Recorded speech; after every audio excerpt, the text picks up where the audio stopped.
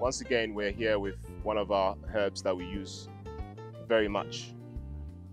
We call it Justicia Secunda, St. John's bush, bloodroot, or locally Yehowa for Mogya Duro. That's translated to mean the black tonic of Jehovah's Witness. It's packed with iron.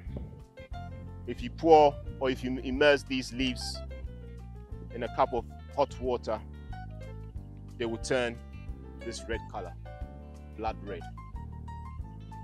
In tincture form, it's blood red. So nature is telling us that this plant does a lot of properties for the blood. It is used to cure anemia. It is used to treat sickle cell. It is used for women who haven't experienced their cycle in a while, or who haven't had a period in quite a while. We use this plant to treat that and to bring the flow back. It's used by women during their cycle to treat abdominal pain and all the other symptoms that come with having your cycle.